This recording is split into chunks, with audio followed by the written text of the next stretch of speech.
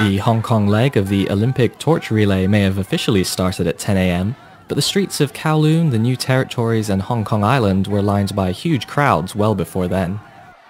They came bedecked in red and armed with Chinese and Hong Kong flags to catch a glimpse of the Olympic flame and to show their support for China's first Olympic Games.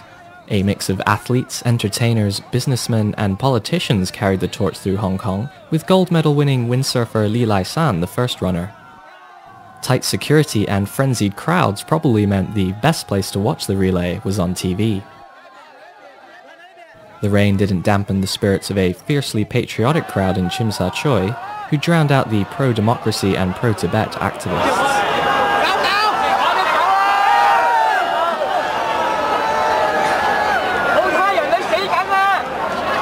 Many mainland Chinese tourists took the opportunity to view the torch in Sha Tin, as the Olympic flame first travelled down the Xingmen River via dragon boat, before circling the Olympic equestrian venue.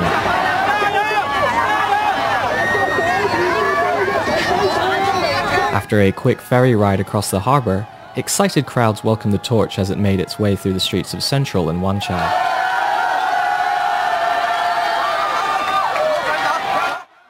World champion cyclist Wong Cam Po ran the final leg of the relay to Golden Bohemia Square to end a memorable day for Hong Kong.